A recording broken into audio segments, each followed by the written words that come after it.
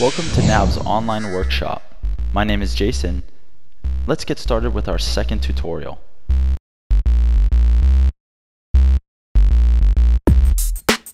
Throughout all of our tutorial videos, we'll be using the newest technology provided by Apple.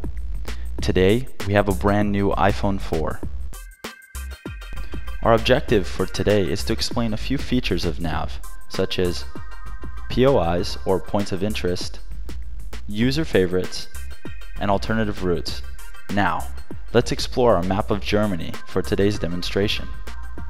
An active traveler usually needs a place to rest, and we believe that NAVV is the proper tool for finding just that.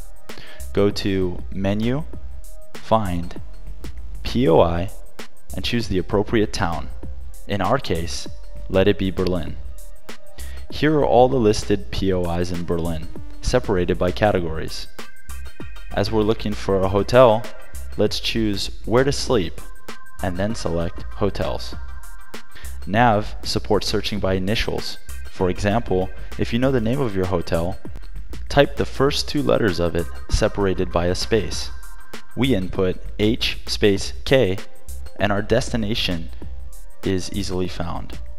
Now, let's move away from POIs to our user favorites orientation segment. On the map, tap a POI, or anywhere on the screen for that matter.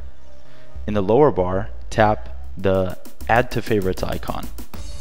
The name of entry and its category are filled with default values. As we are satisfied with that name, tap OK and return to the map view. Often, our customers are driving to their jobs daily. Marking your place of work as a favorite makes navigation simple and efficient.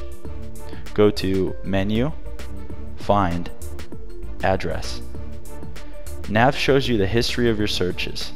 In this screen, we'll tap Berlin, and then the street name and house number. Usually 3 or 4 letters of the street name are sufficient to find the desired address.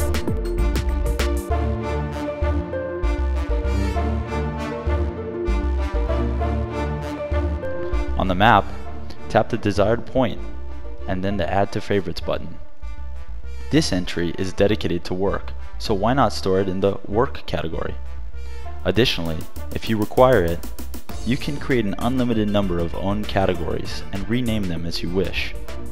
Let's customize the name to an understandable one at that.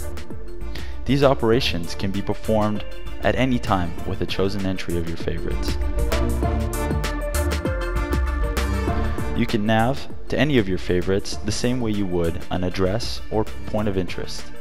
Go to Menu, Navigate, Favorites. Then select a category and destination point.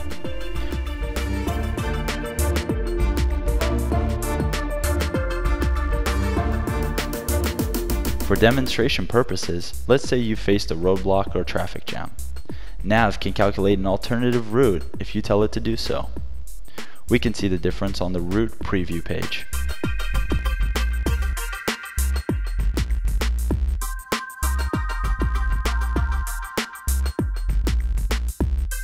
Next, let's stop the navigation and explore more tools to customize your journey. Go to Menu, Settings, Routing Options. A useful feature for travelers might be to avoid tolls. Want to save some money? Select Avoid Tolls option to drive through unpaid roads only. Don't forget to tap OK to save the changes. Another feature that can be changed is how NAVV calculates your route. Go to Menu, Settings, Routing Options. Here you can NAVV the fastest time calculated route, and your way will be calculated with main lines and autobahns.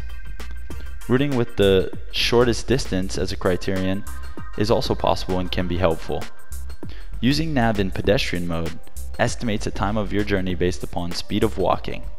It ignores one-way streets and gives other benefits which a walking tour participant might find appealing.